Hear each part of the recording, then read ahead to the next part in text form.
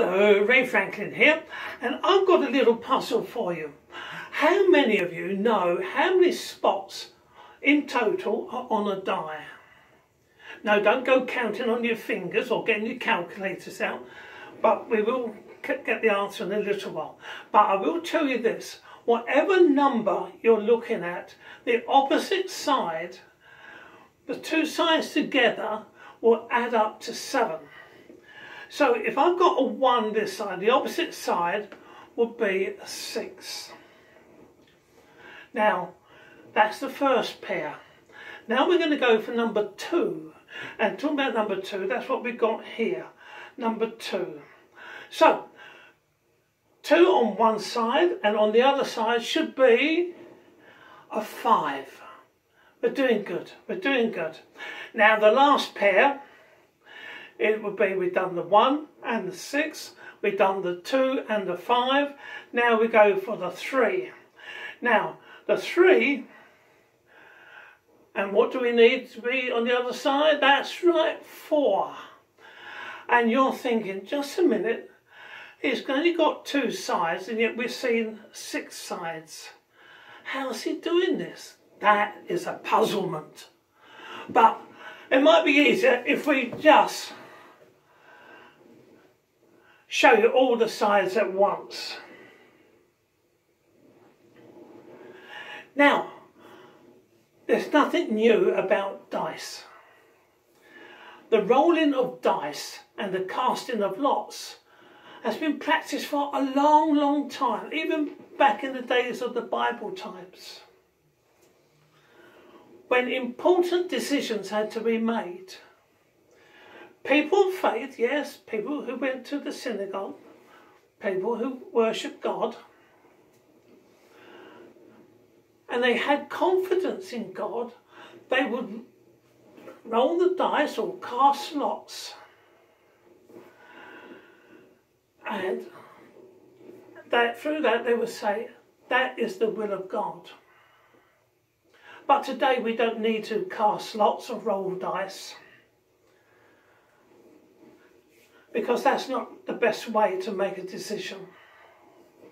Today we have a greater advantage that the godly people in the days of Jesus and before.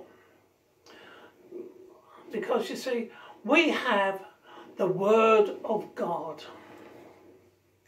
And every time we open the Scripture, we get to see the heart and the will of God.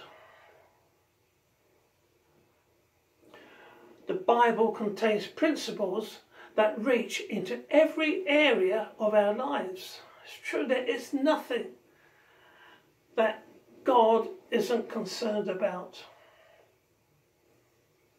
We also have the Word of God and the Holy Spirit living in us.